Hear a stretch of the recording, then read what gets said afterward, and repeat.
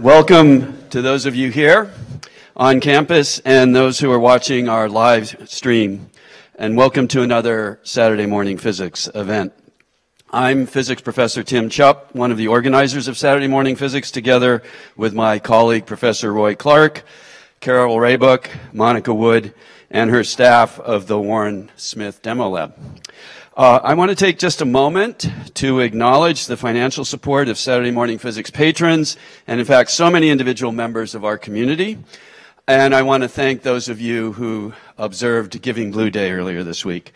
We're also grateful to have the support of the Dr. Mary Lois Tiffany Endowment, the Hideki Tomizawa Endowment, the Walker family, which is sponsoring next week's presentation, and the Van Loo Family Endowment, which is sponsoring today's event. Each year, Saturday Morning Physics invites a complement of the University of Michigan stellar graduate students to present their research in context, and we're very pleased today to have two of them, Larissa Marquardt and Blake Hipsley. Before I introduce them, for those of you online, and in fact those of you here, who would like to send us questions for the question and answer at the end, this email address, physics@umich.edu. We will accept your questions, as well as those here can ask them after the presentations. Let me introduce our speakers today. In fact, I'm going to introduce Blake first, who will give the second presentation. Blake is a PhD candidate, a fourth-year graduate student in physics, and he is currently working in the laboratory of Professor Stephen Cundiff on ultra-fast spectroscopy of novel materials, which he'll tell us about today. Prior to coming to the University of Michigan for graduate study, he grew up in Maryland, and he was a first-generation college student and attended the University of Maryland at Baltimore County. Outside of his research, he is really engaged in the department and the university, including being the head GSI of the introductory laboratories. And in fact, I work with him on that. And he's also a member of the University of Michigan Physics Department's Graduate Council. Dr. Larissa Marquardt was officially awarded her PhD yesterday.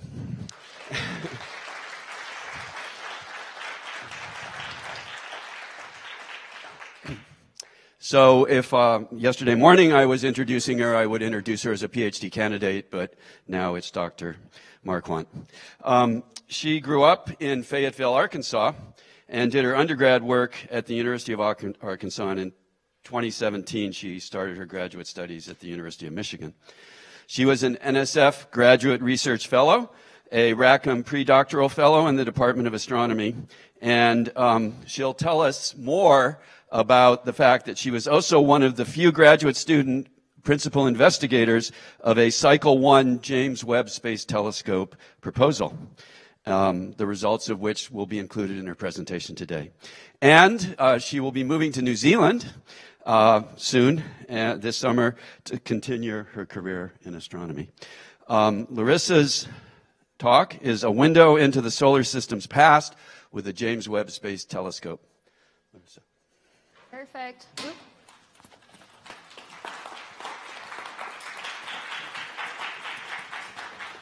Thank you, everyone. Can you hear me? Oop. Nope, nope, nope. Let's see, we're on. Oh, I just need it closer. There we go. Is that better? Perfect. Okay, so today I'm going to be talking to you about the solar system's past with JWST. There's a lot to cover, so I'm going to jump right in. So we're going to start at the very beginning of the solar system. We're talking about how the solar system formed. So the solar system started as a big cloud of gas and dust that had some rotation to it at the beginning. So as that cloud started rotating, we were able to conserve angular momentum. So I'm going to show you in this demonstration, imagine that this is the cloud of gas and dust, and we start with some angular momentum, and we get a spin. So you guys should be able to see that we end up with this parabola-like shape. So this is from the conservation of angular momentum. We have the gas and dust at the center being compressed down. This is where the star would be. And we get the flares up at the edges where the edge of the disk is getting flared up. And so all of the material, most of the material gets concentrated onto the star itself, but we still have material around the edges of the disk that is not consolidated. So if we're following this picture, we have our cloud of gas and dust. It compresses down into a disk, and the disk starts swirling around, and the material of the gas and dust starts coalescing into what we would call planetesimals. So these are little bits of rock and ice that are coalescing into bigger and bigger clumps of rock and ice. Some of these will end up turning into planets, but not all of them, which is why we have small bodies in the solar system. These are planetesimals that didn't coalesce into a planet, so they are literally the remnants of solar system formation. So by studying these small bodies, we're able to get a window into the solar system's past. It tells us what material was present when the solar system was forming, and the size and shape tells us how they coalesced and came together into planets. Sorry. So small bodies exist throughout the solar system. So let me move over here. So you can see that there are some concentrations of small bodies. This big ring that's kind of blue is the asteroid belt. And this is the biggest or the most well-known set of small bodies. So this is between the orbit of Mars and Jupiter. There is a lot of mass here. This might have been a failed planet. So the mass of about a planet is in here. But there are small bodies elsewhere. So you can see this faint blue ring. This is what we call the Kuiper belt. That Kuiper belt is essentially the outer asteroid belt, and it's full of small bodies that are more icy in nature. So instead of just being rocky, they also have ice on them. And then we have two very special regions that are kind of pink and light pink. These are called the Greek or Trojan asteroids. And the Trojan asteroids are special because they exist at very special gravitational parking spots. So these are depicting the Lagrange points. This is where gravity cancels out and you can have a stable orbit at these points. There's 5 of them. But the 2 that we care about are L4 and L5. Those are the ones that are always ahead or behind the planet, but they have the same orbit as the planet itself. So just to give you an idea of what this looks like, these are Jupiter Trojans. So you can see that they're orbiting always ahead or behind of the planet. You can see that they actually form a very large cloud. So they don't exist at just one Lagrange point. They form a big cloud region, which makes it kind of hard to study them because you have to look at a fairly large region of the sky in order to study these objects. And in case you're wondering why these are called Trojan asteroids, when the first ones were discovered, they were discovered ahead and behind the planets. They were called the Greek and the Trojan asteroids from the war between the Greek and the Trojans. And Jupiter was a god that refused to take sides between the war. So it's a little bit of a mythical origin. But today we just call them all Trojan asteroids, regardless of where they're at. So Jupiter isn't the only one that has Trojan asteroids. We think most planets can host Trojan asteroids, but not all of them. But we think most do have them. Trojan asteroids don't stay at one location in the solar system. Planets we actually expect have migrated significantly over the course of the formation of the solar system. In particular, Jupiter and Saturn likely migrated inwards and then outwards. This is called the grand tack model. If you're familiar with sailing, they made a little tack to go outwards in the solar system. And they arrived at their current day locations after going through this migration. Uranus and Neptune also migrated outwards, and there's some suggestions that there might be a 5th planet that was actually thrown out of the solar system entirely. So the planets did not form at the locations that they're at today, which means the Lagrange points moved with the planets as they migrated. So for the giant planets, Trojan asteroids, these objects are likely not the objects that were present when the planet was forming. Because the Lagrange point moved, it would have disrupted any primordial population that you had, but we capture objects that were scattered from throughout the solar system. So in particular for Jupiter Trojans, we can sample a variety of different asteroid types just by looking at Jupiter Trojans, because they're scattered from throughout the solar system. So even though these objects are not exactly what was present when the planet was forming, these are still primordial objects that are relatively pristine and can give us a window into the history of the solar system. So how do we study small bodies? Well, first up, how do we discover them? Can anybody tell me where the small body is in this image? Yeah, it's the one that's moving. So objects in the solar system are near enough to us that they have significant proper motion across the sky. So to discover these objects, we look for moving points that are moving significantly with respect to the background stars. They need to be moving in a relatively straight line. They need to have approximately the same brightness. So that allows us to cut out a lot of spuriferous detections. But we're looking for these moving points as how we discover these objects. Now, for very special missions, we can actually view these objects up close. So this is a GIF from the DART mission, which just happened very recently. This was a mission to actually collide with an asteroid itself in order to change its orbit. This was a planetary defense mission. So as you can see, as we're getting closer and closer to this object, you can see just how much of a rubble pile it is. It's made up of these rocky materials that are remnants of the solar system's formation, and they are just a consolidated clump of these rocky bodies. So for very special objects, we have probe missions where we can go and visit the object directly. But for most other objects, we need astronomy or remote sensing. So we need to use very large telescopes to study the surface properties of these objects in more detail. We can't send a probe mission to every single small body. So by using astronomy, we're able to study the populations of these objects as a whole, so we can understand what the population looks like in general. So how do we study these small bodies? Well, they're reflected sunlight. So we have the sun over here, and most of the light that we get off of the asteroid is just reflected sunlight. So I'll talk a little bit in a second about how the composition of this object affects the sunlight it reflects, but in general, they're reflecting mostly sunlight.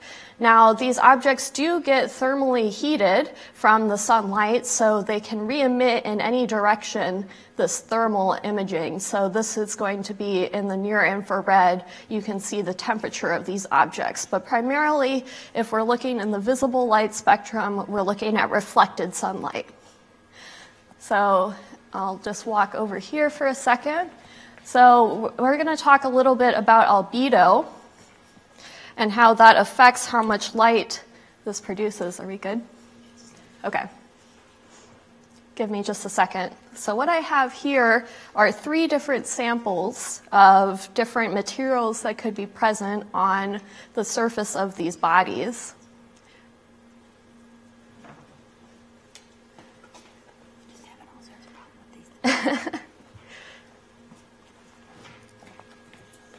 It needs time to warm up anyway, so it'll be fine.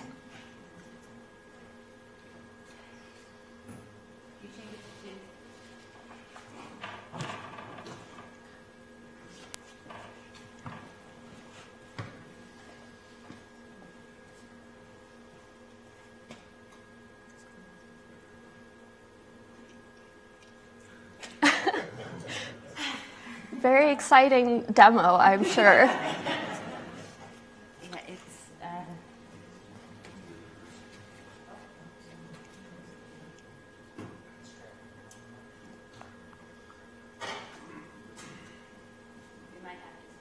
We can skip it. We can say what you want. Yeah, so we have the water, we have dirt, and we have sand. And if you were able to see this in the infrared, you'd see that they are different colors. And that's because the light is being reflected off of these objects in different ways. So looking at this image we have on the top, if we have a very chalk-like object, something that's very white, it's going to reflect a lot of sunlight. Whereas if we have something that's very dark in albedo, that's more charcoal, it's going to be very dark. So even though these objects are different sizes, because of their albedo, they're reflecting different amounts of sunlight. So they actually appear to be the same size or the same brightness in the visible wavelength. But if you look at near infrared, this is the temperature of the object, and temperature more corresponds to the size of the object. So by looking at these in near infrared, we can get a better idea as to the size of these objects. Now we can also study these objects to figure out the color of their surface. So this has to do with how light is reflected off of the object based off of its color. So you can see if we have a black object, that's going to absorb all of the sunlight, whereas if we have a white object, that's going to reflect all of the sunlight. So we get much more light coming off of a white object than a black object. But what we care about here is if we have a red object, and that red object reflects just the red light, so that we're able to detect that it's just a red object. So by studying these objects in different filters, we can get a measurement of what it looks like at each color. So we do, say, a red, a green, and a blue filter. And by combining those together, we're able to get an idea of the overall color of the object. So just to give you an idea of what filters we're going to be talking about, I have the Johnson-Cousins filters on top. These are U, B, V, R, and I. So you can see at the bottom what the wavelength range we're corresponding to is. It's all visible spectrum, these filters. We're also going to be talking about SDSS filters, which are G, R, I, and Z, and they have roughly the same wavelength overlap as the Johnson-Cousins filters. So now I'm going to talk you through this plot. So we have three different filters that we use to measure the colors of these objects. So on the x-axis, we have the B and V filter. On the y-axis, we have the V and R filter. And what we've done is taken the magnitude, so this is in log scale. For astronomers, really like using log scale. With our magnitudes. So you get the magnitude in B filter, the magnitude in V filter, and you take the difference between those two magnitudes. And that's telling you whether or not something is brighter in one filter than the other.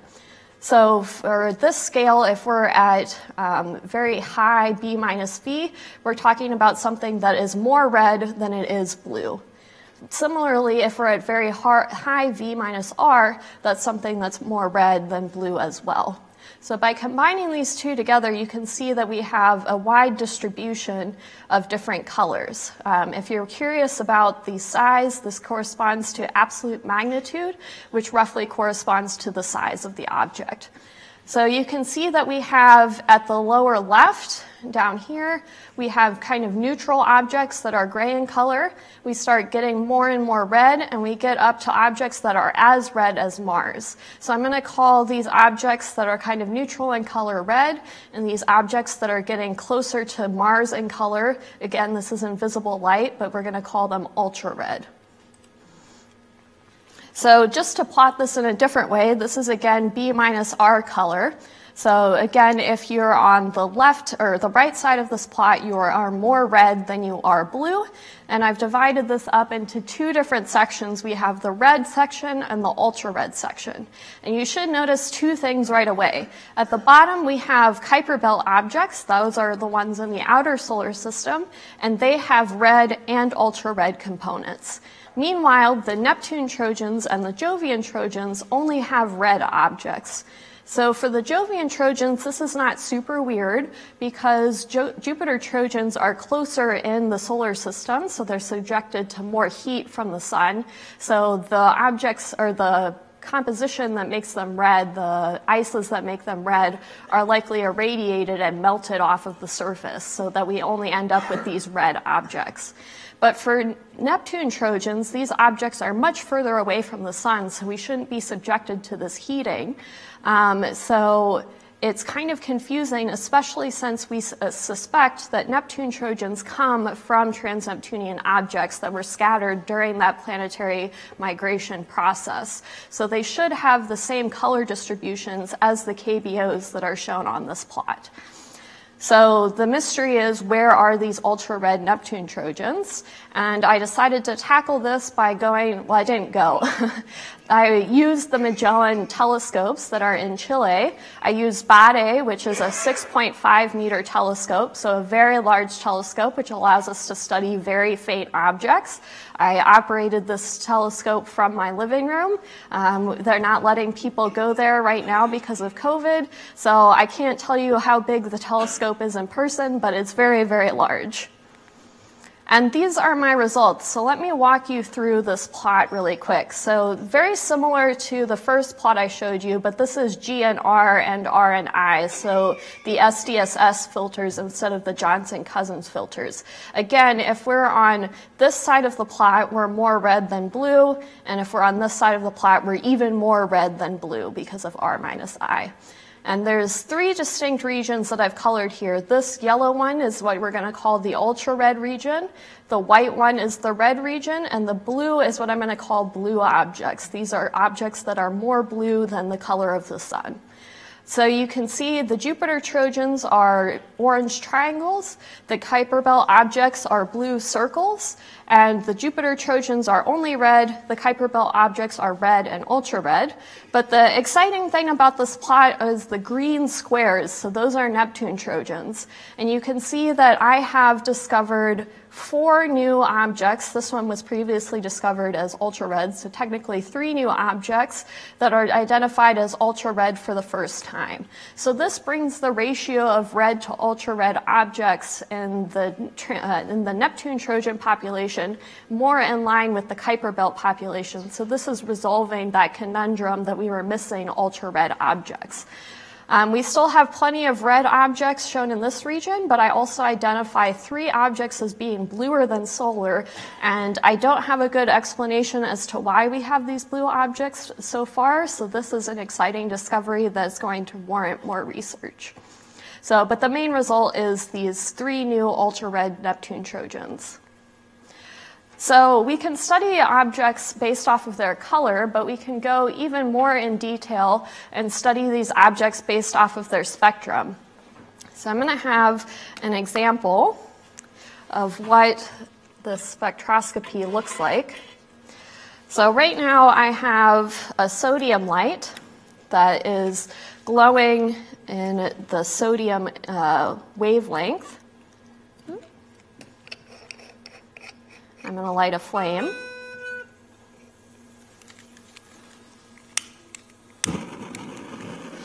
And then what I'm doing is I'm taking cis table salt. So what you can see right now is the flame is emitting its own light, so we don't have any shadow on the band right here. But if I take table salt and I put it in the flame and activate it, we get this very distinct shadow. So the sodium is actually absorbing the sodium light and blocking it based off of its composition. So this happens at a very particular wavelength. So it is like a chemical fingerprint that we have sodium in this sample. So for astronomy, what we have is the sun. In this case, it's just shown as a star, but for the solar system, we have the sun. And in between, we have some sort of cloud of gas. And that gas is doing exactly what the sodium did, blocking some of the light at particular wavelengths that are a chemical signature of the composition of this cloud. So it's a little bit different for solar system objects. Instead of being a cloud of gas that's absorbing the light, we are actually reflecting light off the surface, and the surface is absorbing that light, but it's the same concept. So what we're looking for is this absorption spectrum where we have bands of blackness, of shadows, and that chemical signature will tell us the composition of the surface of these objects. So the best tool for studying the surfaces of these objects is the James Webb Space Telescope. This is because JWST has a wavelength coverage in the near IR. So what I'm showing here is comparing the wavelength coverage of JWST to Hubble and Spitzer. Spitzer is now defunct. Sorry if you like Spitzer. But we're talking about near infrared, so slightly off of the wavelength coverage of Hubble. And JWST is going to be much more powerful than Hubble. So if you're curious about the size of it, here's a picture of the clean room with JWST, the mirror shown. The sun shield that protects JWST from sunlight is actually the size of a tennis court. So this is a very large object that we sent into space, actually to the L3 point, so one of the Lagrange points. Now, we really care about this near-infrared coverage because ICES, which we suspect cover these outer solar system objects, have absorption bands in the near IR. So by studying the near IR reflectance spectroscopy of these objects, we can tell what their surfaces are made of. So here are the results, the very exciting results. So I have 5 targets in this image. I've averaged some 4 red Neptune Trojans, and the average spectrum is shown as the blue line. And then I have 1 ultra-red Neptune Trojan, and that spectrum is shown as the orange line. And then I've overplotted on these 2 synthetic spectrums. So one, the blue line is amorphous water, and the green line is Triton tholins. Tholins are basically red goop that results from irradiating the surfaces of these objects. So we don't really know what it's made of, but we're pretty sure that it's what makes them red. And in fact, you can see that the red objects have a completely different spectrum from the ultra-red objects, and the ultra-red fits much better to the tholins. So it seems like tholins are indeed the reddening agent that's making some of these objects ultra-red. So what is coming up next? It's very exciting. We actually are going all the way back to the beginning of my talk, and we're actually going to have a probe mission of Trojan asteroids. So this is called the Lucy mission. It launched 2 years ago in 2021, and it's going to do its first flyby of an asteroid in 2025, and its first flyby of a Jupiter Trojan in 2027.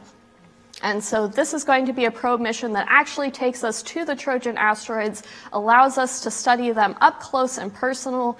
So this will give us a much better idea of what these objects look like, what they're made of. It'll be revolutionary science, so it's going to be a very exciting mission. So stay tuned for that. So I'll just summarize what we do and do not know about Trojan asteroids. We know that Trojan asteroids exist around most planets. We know that they're pretty pristine remnants of the primordial disk. We know that they're affected by planetary migration. And Neptune Trojans do have red and ultra-red components, and also some blue objects, which we don't know what those are, so more on that to come. And we can tell that the red and ultra-red objects have completely different compositions, where the ultra-reds do seem to have this reddening agent of tholins on their surface. What we don't know is, do Trojans exist around every planet? In particular, do Earth Trojans exist? This is something I've worked on if you have questions about it, but I won't go into too much detail. Just how pristine are the surfaces? We're not quite sure. We need to study more of them to see how they are affected by solar radiation, planetary migration, collisions, things like that. We don't know exactly from where in the solar system they originate. It's basically impossible to track where they came from. And for Neptune Trojans in particular, we're wondering if this population could be as large as Jupiter's Trojans. Jupiter has thousands and thousands of Jupiter Trojans, but Neptune we've only discovered about 20. But we think that population could be large or larger than Jupiter's Trojans.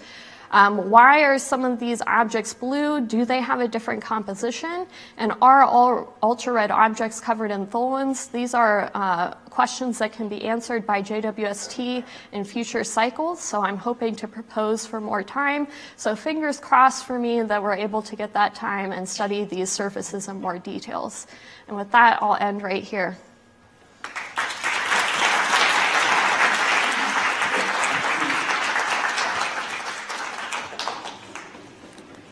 Thank you so much, Larissa. And while they're transitioning, let me just reintroduce Blake Hipsley, and his presentation will be on a future for electronics. Let me remind those online, and in fact those here in our audience, that you can send questions to physics@umich.edu, which will be part of the question and answer period that will follow Blake's presentation. Blake. Check. All right, we're good. Thank you so much. Better? Cool. All right. Thank you so much, Tim. This is not working the way that I wanted to.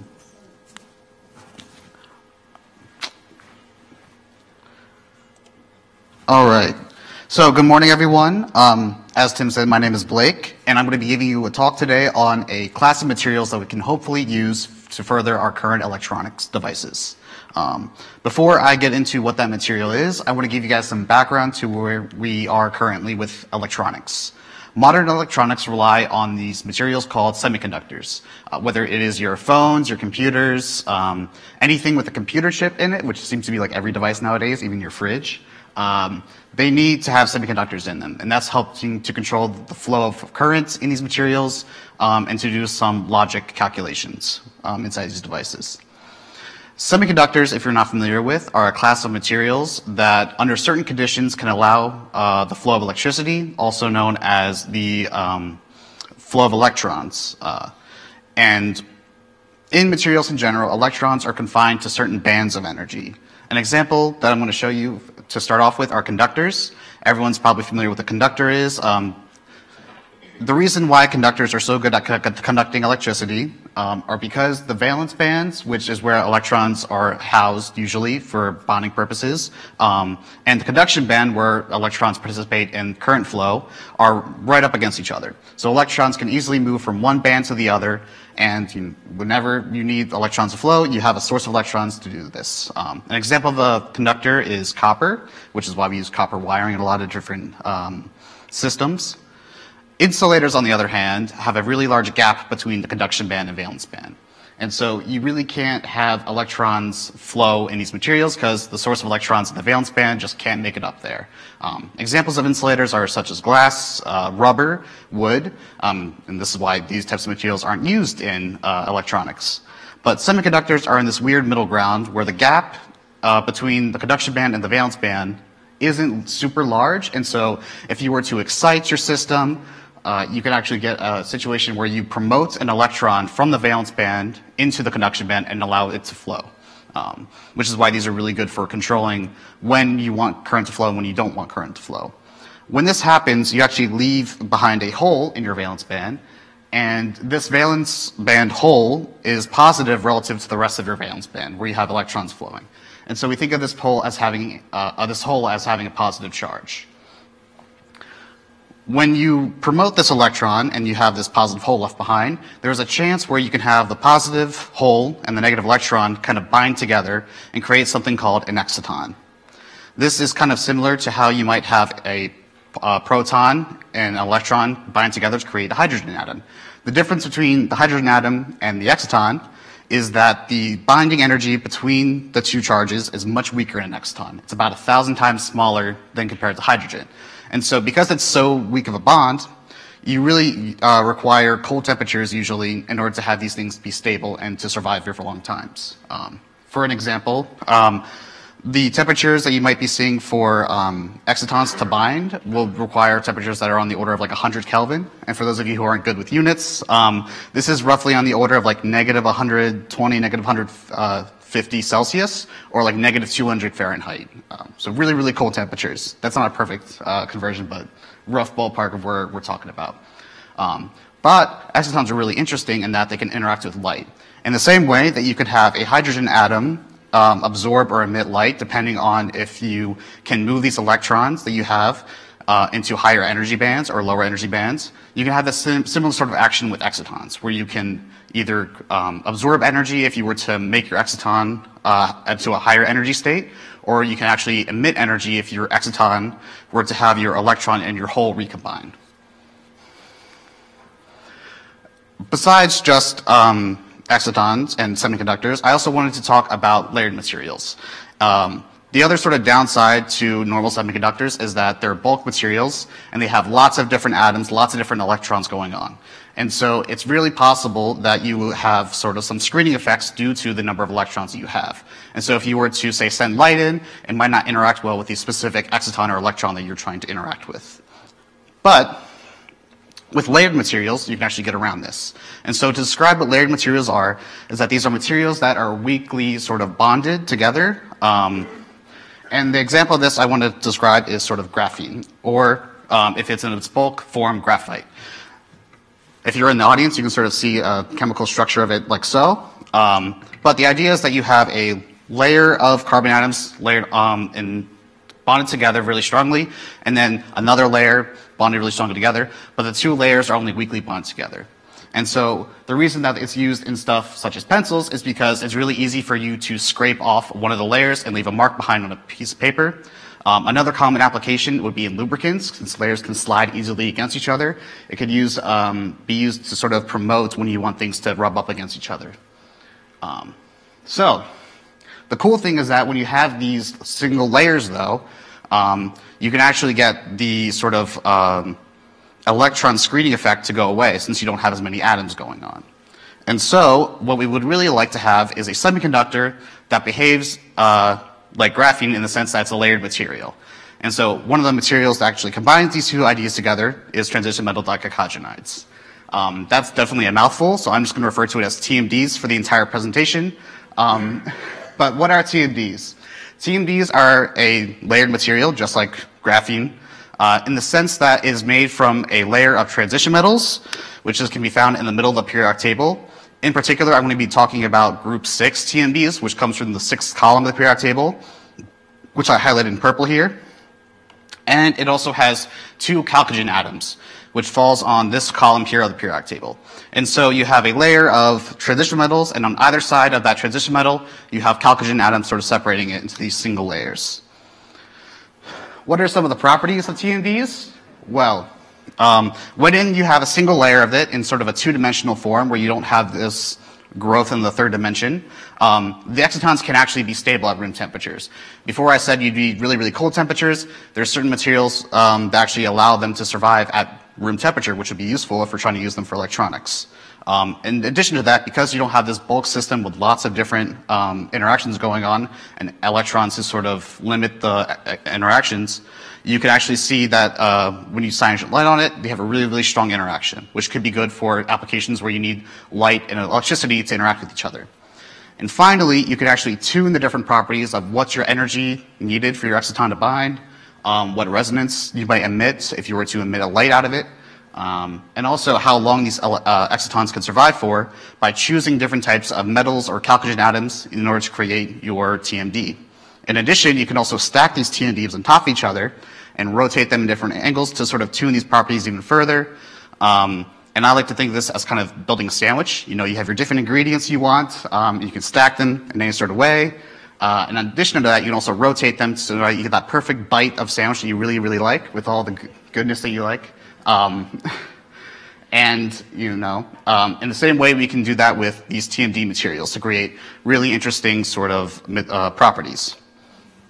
Now, applications of TMDs can include lubricants, such as what we use graphene for and graphite. However, for electronic purposes, we would want to sort of take our electronics that we have currently and push them further. Because these TMDs are layered materials with only like 3 atoms thick, you can make atomically thin electronic device materials, such as transistors and sensors, you know, making our computers go from sizes of rooms to now sizes of what they are currently to even smaller. In addition, we can use them in something called optoelectronics, which is something I hinted at earlier, where you kind of take this idea of light interacting with each other and combine it with electronics. So examples of this would be LEDs or lasers. And finally, we can use them to further quantum devices, and it's particularly quantum computing. Excitons are an example of what could be used maybe as a qubit or a quantum bit. If you're familiar with regular computing, computers use bits to store information, either a 0 or a 1. A quantum bit sort of allows you to be in this weird state where you can be both 0 and 1 at the same time. And it allows you to store more information into a single qubit than you could in a normal bit. So excitons are an example of what you could use as a qubit. I now want to sort of transition the talk from talking about what these materials are to how we study them. And so to further that sort of how we study them, I want to bring up spectroscopy again. So Larissa showed a great example of how to do absorption spectroscopy. I want to give you sort of an alternate sort of description called emission spectroscopy. Spectroscopy is a way to excite a sample and then look at whatever light is coming out of it if we're talking about the emission spectrum. Absorption spectrum, you just see sort of what's missing out of it. In this case, we're creating a new signal from the device or a sample that we're looking at, and sort of plotting that as a function of frequency.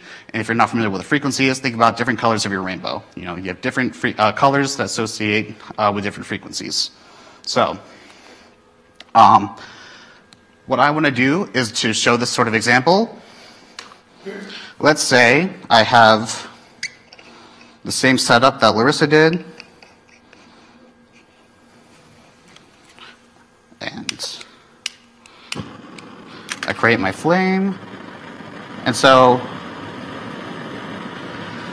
in normal spectroscopy in the lab, we use lasers to excite our sample. In this case, I'm going to use a flame.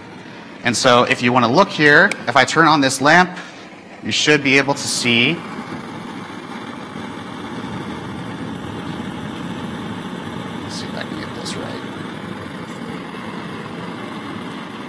So if I position the lamp just right, you should be able to see its spectrum from the lamp on the background here. As you can see, all this is in the visible light, where the lamp is producing some light. It has some amplitude at different frequencies or colors and can be shown on the screen here. Now, what I want to do is I want to take the same sort of salt that Larissa used and put it in the flame. And instead of looking at how that light from a sodium lamp is absorbed, I want to see what happens when I excite my sodium atoms and what light they produce. So as you can see, a spike appears in the spectrum, which associates to the light being emitted from the sodium once I excite it.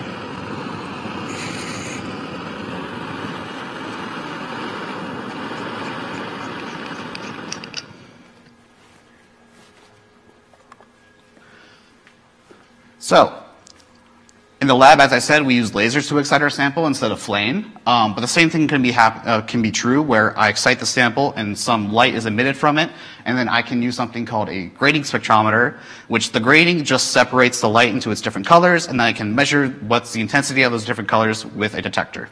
And what happens is I would get a spectrum like show. If I'm doing absorption, I can measure what light's being absorbed. In our case, we're looking at what light is being emitted from our sample when we excite it. Now this technique is good, but we can take it a step further and make it more complicated, because why not? There is a reason why we make it more complicated, and I'll explain that in a second, but instead of just sending in one laser pulse, we can send in multiple laser pulses to the sample, and we can vary the time at which those laser pulses hit our sample, and when those laser pulses hit our sample, they interact with each other inside the sample and create a fourth pulse, a fourth signal, if you will. And we can measure that signal with a detector. Now, because we're hitting these different laser pulses in our sample at different times, we can create these time plots at various different time delays. So if I were to move the first pulse a little bit earlier in time, I might get a different tau value, which is the y-axis on this graph that I'm showing. If I were to delay the second pulse a little bit, I can move further back in time to create a new tau t plot, or if I move when I'm measuring the signal that's created, I can move along the x-axis.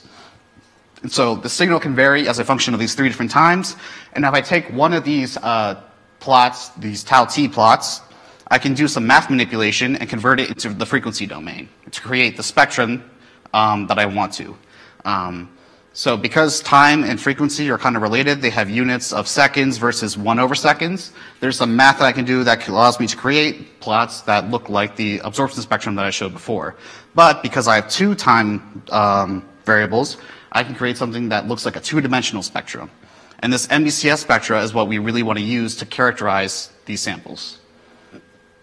So, and because frequency is related to the energy of whatever exciton I'm looking at, I can just say, instead of plotting it as a function of frequency, I can plot it as a function of the energy that I'm either absorbing or emitting in my sample.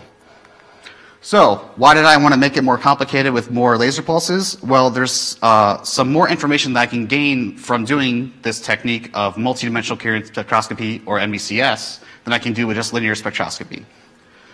To sort of show that, I want to give you an example here. Let's say that these two tuning forks represent excitons, where they have very, very similar energies, but let's say that I did something slightly different to them. In a sample, this could be you applying strain to your material, twisting and bending it slightly, and this can cause the band gap between your conduction band and your valence band to change, which changes the energy of your exciton.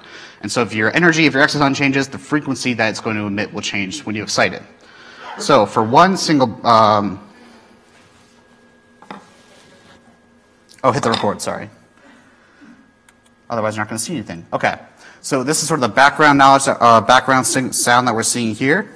If I were to excite one of my excitons and have it emit a frequency, you can see that there's a spectrum associated with that frequency. Now if I were to hit both at the same time and they're slightly changed because of the strain that I put on my system, you can see that the width of my spectrum has changed. Let me do that one more time for you guys. So that's just one. That's two that are offset slightly in resonance energy. So what this can tell us is that if I do MDCS, I can actually tell the difference between what's causing something such as strain on my system, which we call inhomogeneity, or what's inherent to the system, which is called homogeneity. The inhomogeneous broadening, as I said, could be due to strain, and this causes the energies of specific excitons to change not uniformly across the sample. However, every single resonance that we have in our system does have some natural broadness to it, and so if I just do linear spectroscopy and I get a spectrum like this, I don't know if this is caused by one really, really broad emitter or multiple tiny emitters like so. If I get an MDCS spectrum, though, I can actually tell what's going on here. If I were to measure what's the length of this spectrum along the diagonal, I can tell, oh, that's due to inhomogeneity or strain in my system.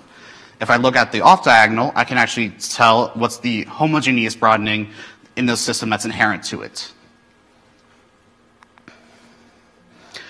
Along with this, MDCS can allow us to see how different excitons are interacting with each other.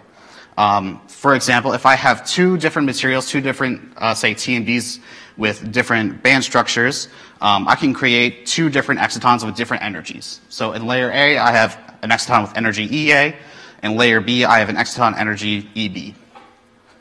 If these two are, say, stacked on top of each other like in a heterostructure, there could be a situation where the exciton could be generated in one layer and moved to another, such that if I were to do MDCS, the energy might absorb at one layer and then emit at a second layer.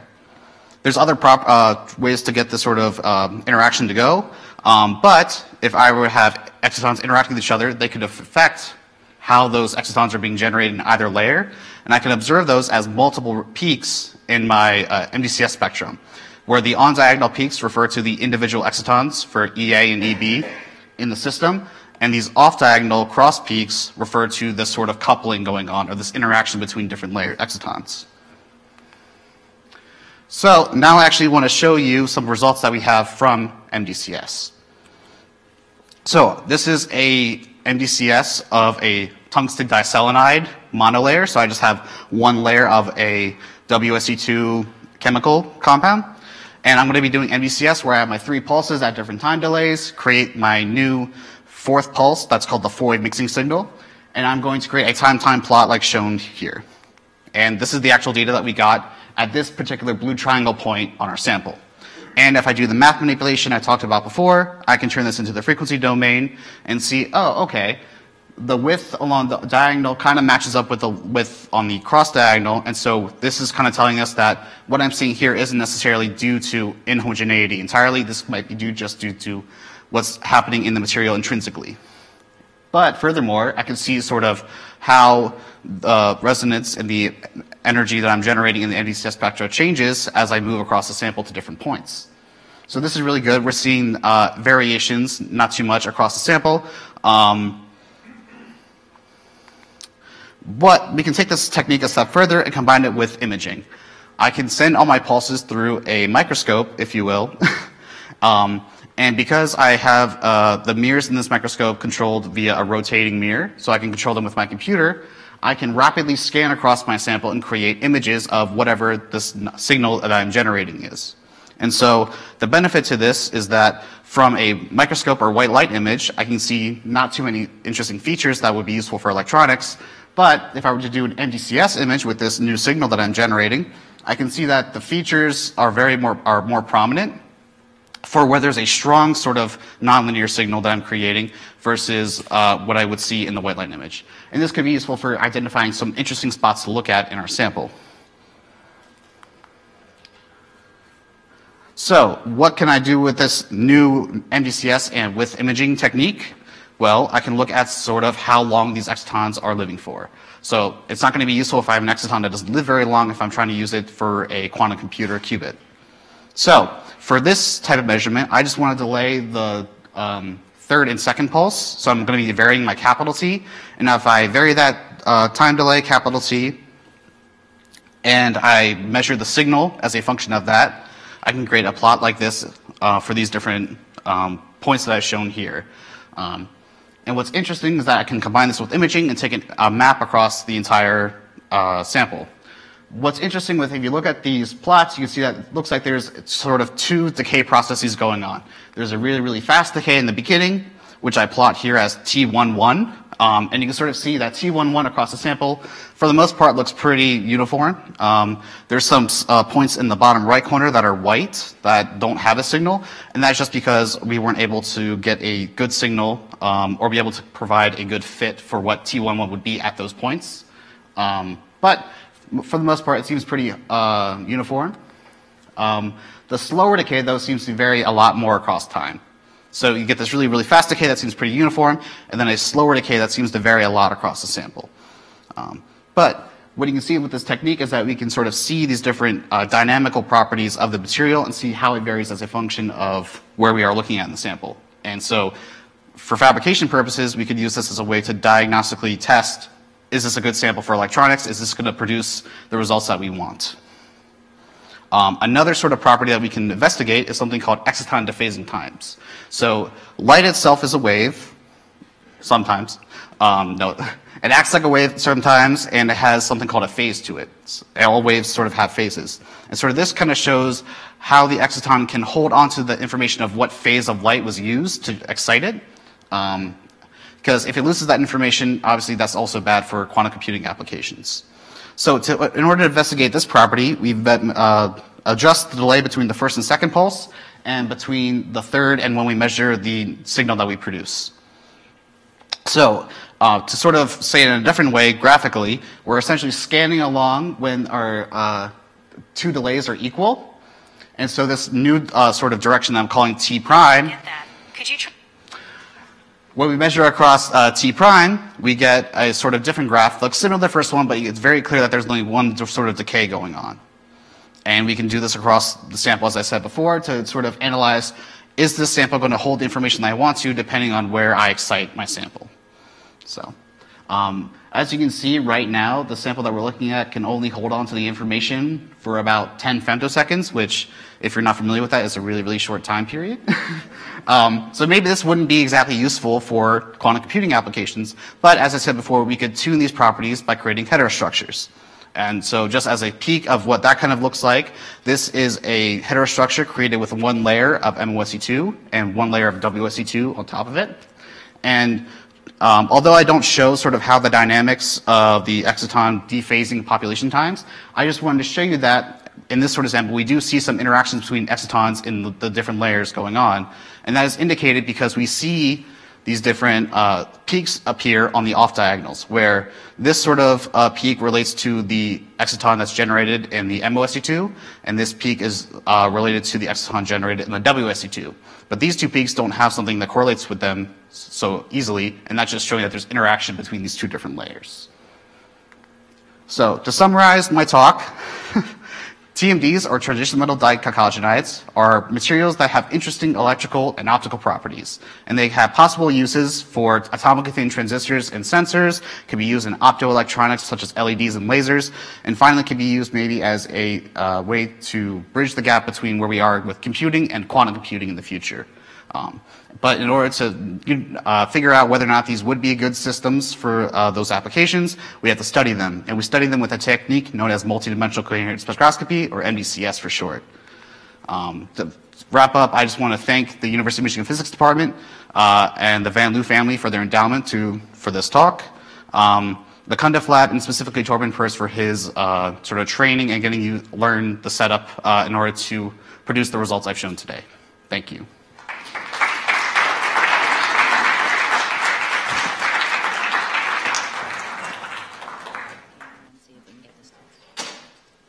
All right. Well, thank you very much, Blake, and also thank you again, Larissa. We'll move to the question and answer period now. We've gotten several questions, which I have here. And what I think we will do is I'll start with the questions for Larissa, and then we'll go to the questions for Blake. So let me sort these out.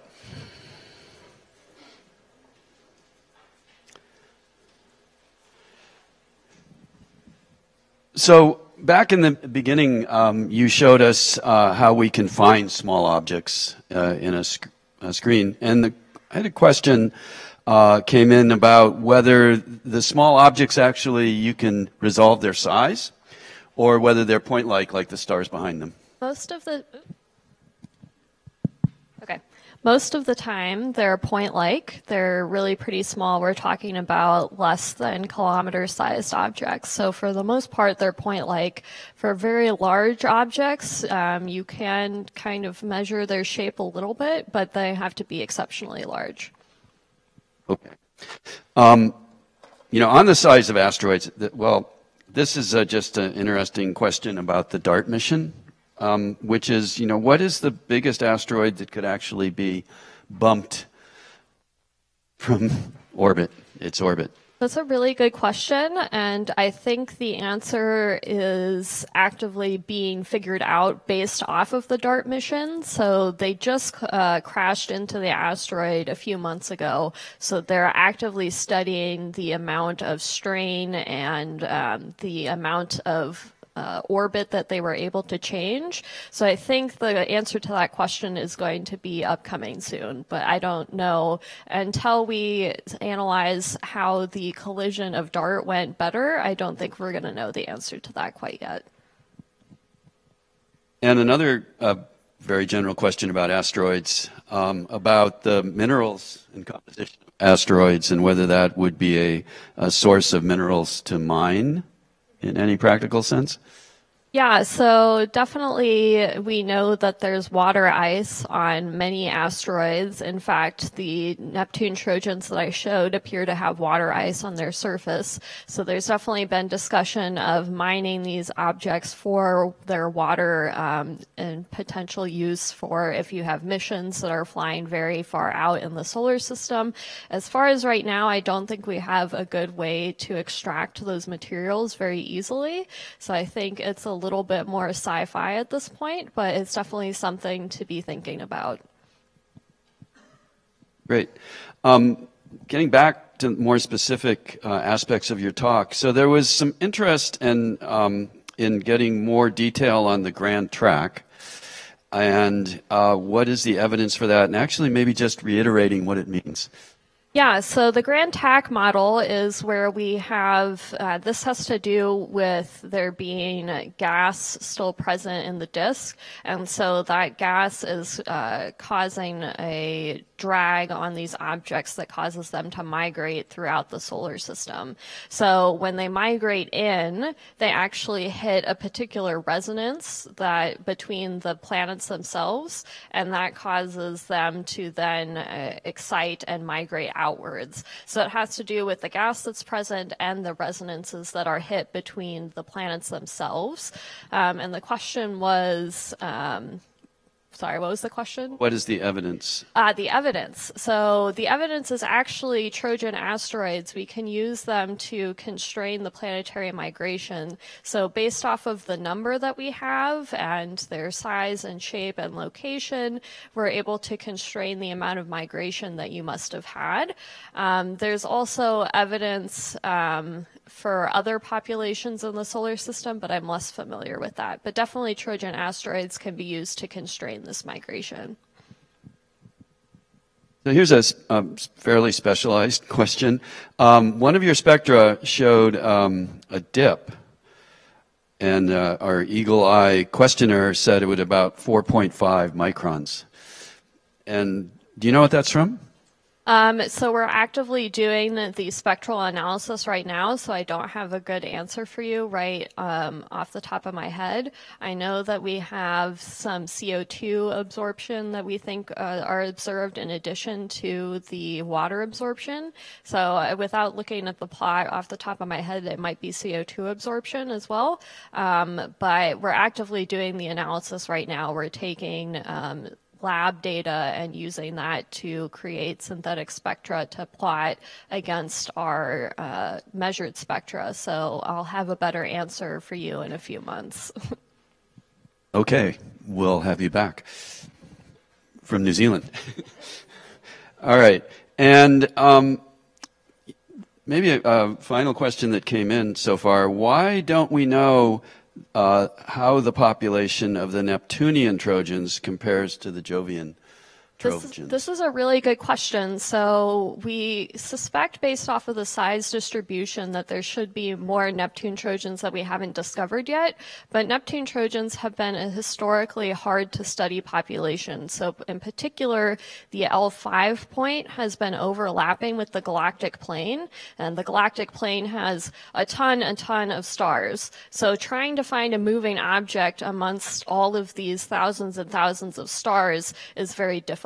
But luckily, the L5 point is about to move out of the galactic plane, so now is actually the perfect time to start studying that population to see if there are more objects that we haven't detected.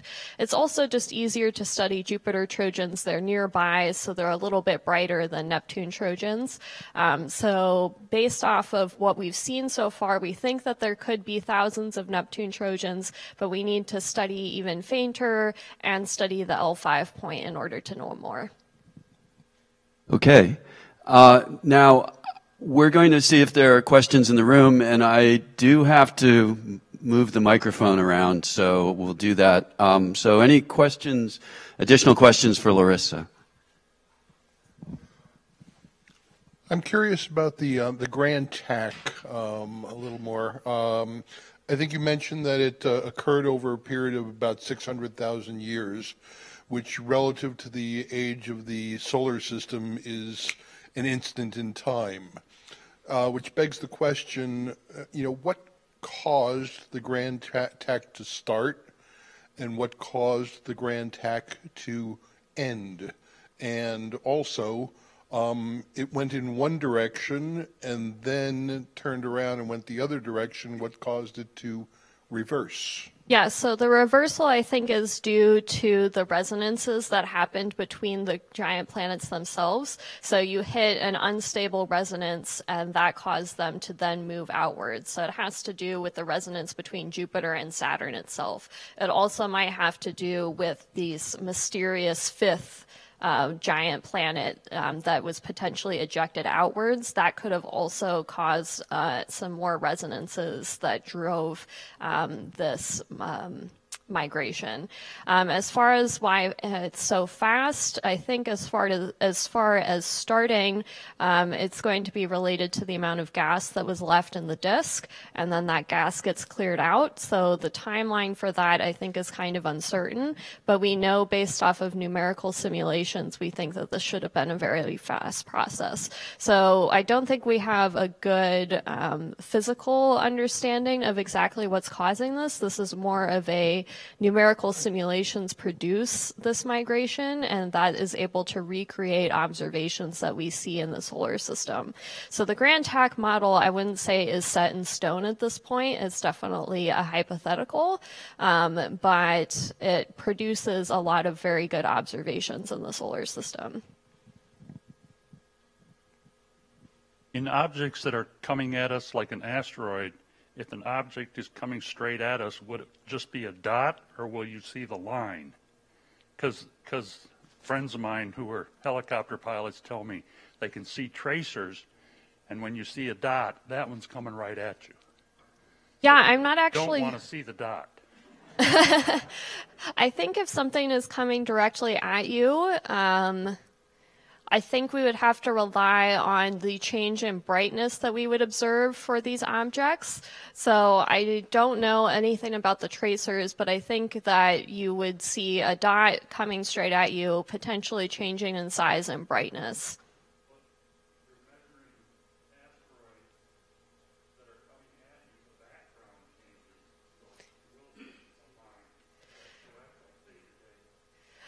Yes, so you can track its movement with respect to the background stars, and so you might get a line that way, but I'm just not sure. If it's coming directly at you, I think you would have to rely on the change in brightness.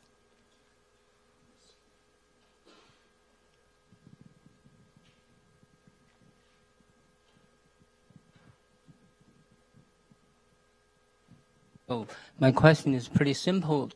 Is there any magnetic field study on this side? I think the short answer is no. Follow question about the spin. For the rotation speed? Yeah.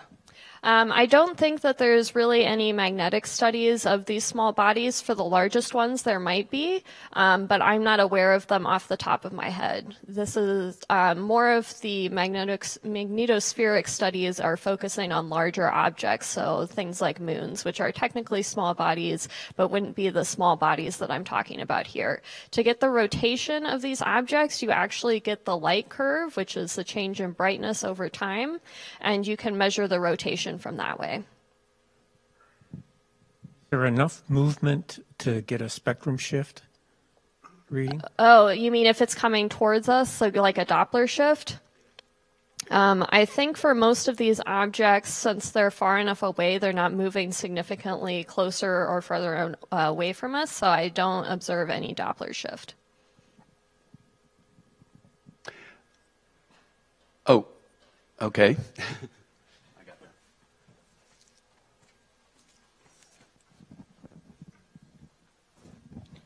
So, in your living room, were you moving the telescope with a mouse? Not with a mouse. You plug in the coordinates into the program and you hit enter and the telescope moves itself. So I didn't have to click and drag or anything like that. But it was pretty surreal experience to be controlling a telescope on the other side of the planet from my living room. It's a lot of fun. It's not quite as much fun as going to the telescope and getting to go out and look at the stars, but it means that I can like stay on my couch and rest a lot because you're staying up all night. Will you get a chance to visit the telescope at some point? I did actually visit a different telescope called the Blanco telescope, which is also in Chile. I used the DCAM instrument to look for Earth Trojans, and I did visit that telescope. So I've been once, but then the pandemic hit and everything shut down. So. And one last question, which is, when did you become interested in asteroids, and when did you start working on this particular research project? That's a really good question. So I think I've been kind of generally interested in asteroids. So I got interested in physics and like middle school and high school. I saw documentaries on dark energy and thought that was the coolest thing ever. But I've always loved rocks, and so these are big space rocks. So the idea of getting to study them was really exciting to me. And I just happened to, when I came to the University of Michigan, I wasn't even planning on taking this research project. David Gertis just happened to have one where he's studying asteroids with the dark energy survey, so still using dark energy data to look for these moving objects, so kind of a serendipitous study, and it just happened to work out. As far as why I'm interested in Trojan asteroids, I did a search for Earth Trojans and just thought the one-to-one resonance was really cool and just kept studying it. Okay, and also Monica tells me that she managed to get this working, so we want to give you a chance to run us through it, the albedo demonstration.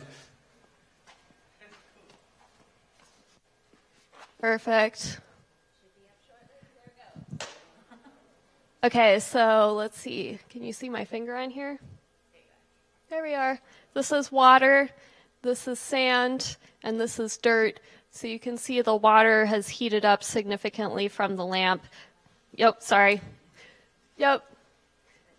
There we go. And you can see that the sand is not reflecting very much light, and the dirt, because it's absorbing all of that light, is getting significantly hotter. So based off of the composition of these objects, they absorb or reflect different amounts of light. So because this is absorbing all the light, it's getting very warm.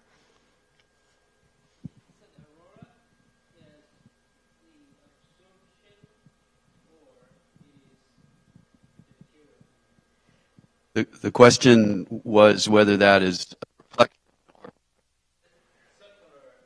oh, the circular. What are the circular patterns?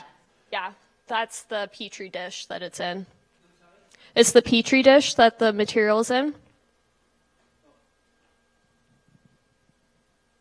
Okay, thank you, Larissa, for answering all those questions. And now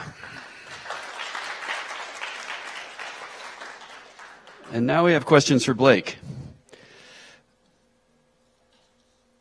Let's see.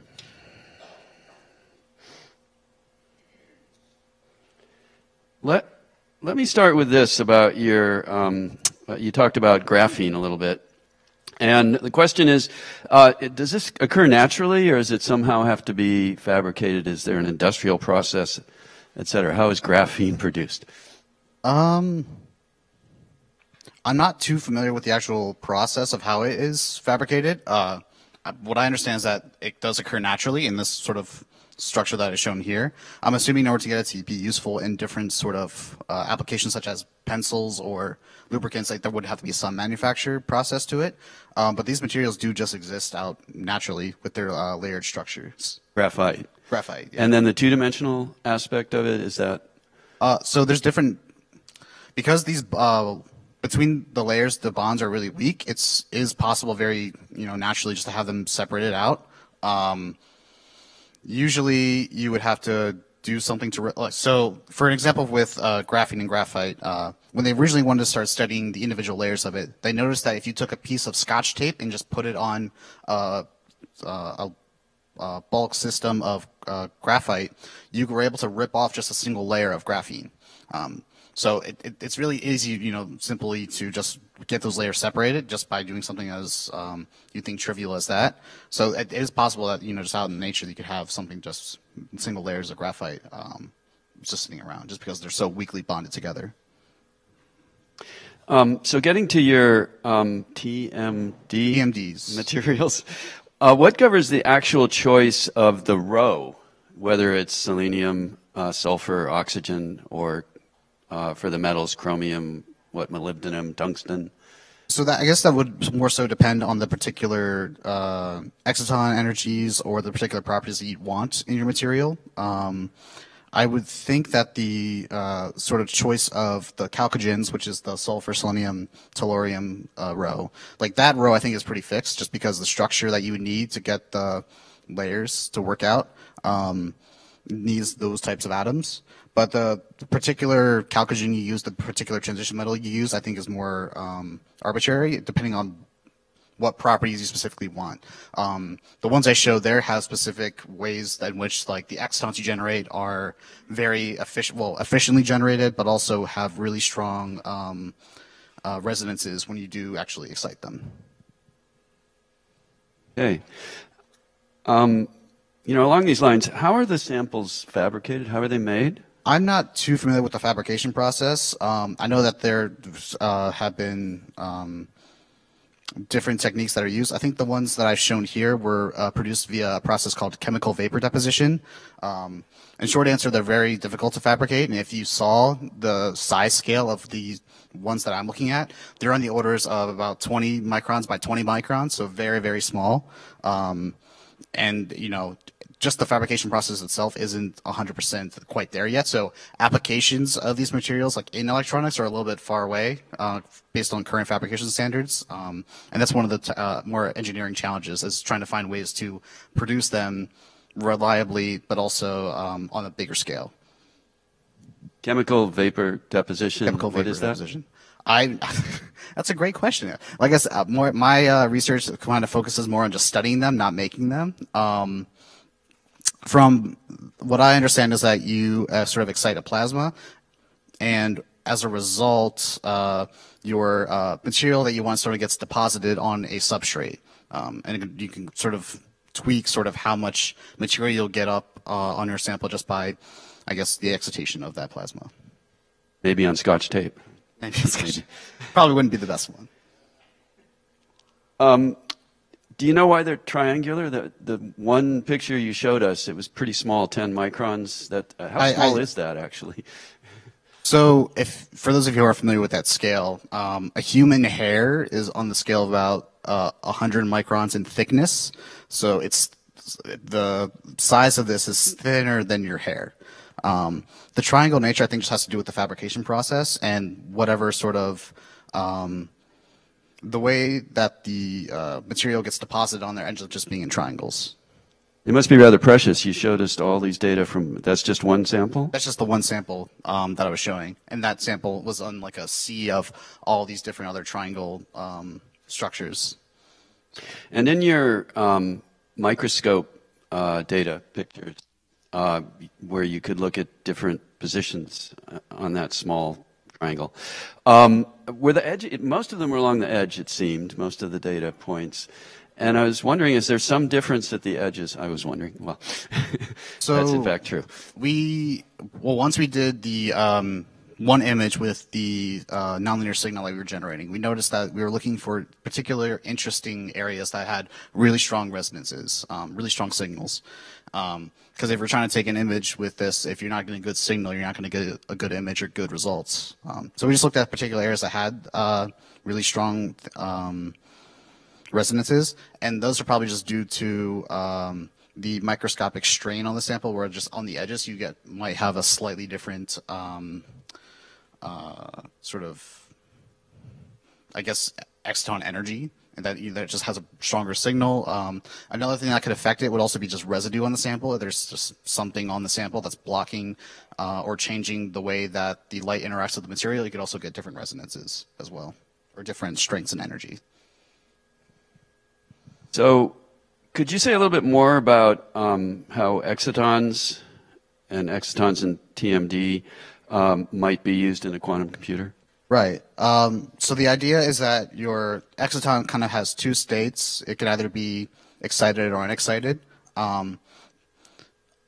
But furthermore, with a qubit, you want something where you could have a sort of weird combination between the two.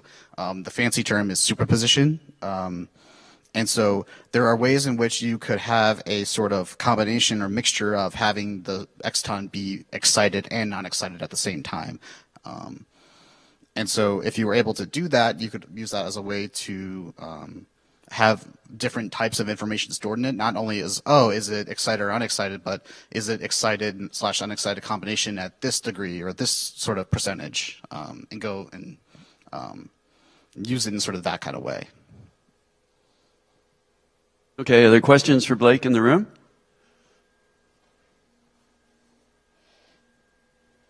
Okay, well, two more. One that you kind of alluded to, but can it be foreseen when these might be in practical use? As far as TMDs as a way for practical use, I think we're still a little way just because the scale of them is a little bit challenging. I know that currently there's different types of systems that have been kind of used to start being made quantum computers that aren't TMDs, which are, you know, more so exciting.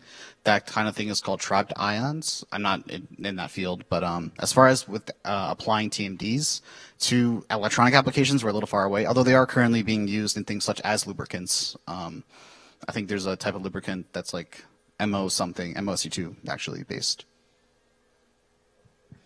Yes. Here's a question. I don't need a microphone. Yes, you do. I think it's for the online audience more than us. Online will be able to hear you. Have any of the large electronic corporations expressed any interest in your research?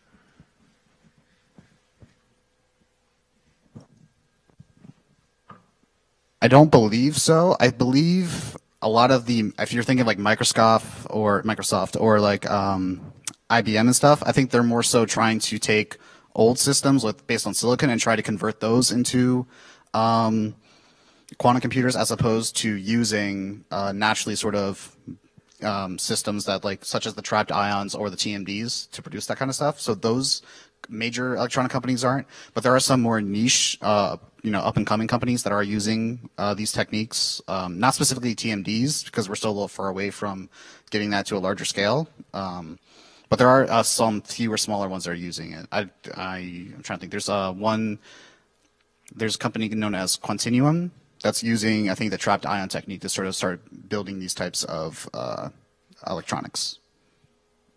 Okay, and the last question, Blake, is when did you become interested in physics and then in either spectroscopy or materials? I think my interest in physics started when I was around in high school. I liked math a lot, but I realized I wasn't going to do a whole lot with just math. At least that's what I thought at the time. And so I wanted to get a science that was related to math, and physics was the most math science that I could think of, or that I was exposed to. And then my particular interest in sort of spectroscopy and optics and stuff started when I was an undergrad and got a chance to work in a research lab after my first year there. And I just have been stuck in an optics lab ever since. Okay, great. Well, let's thank Larissa and Blake again for great presentations and a great discussion. We have two more Saturday morning physics events next week and then on April 15th. And next week will be the Walker Family Lecture, which will be on quantum technologies, in fact. So we look forward to seeing you then. Have a great week, everyone.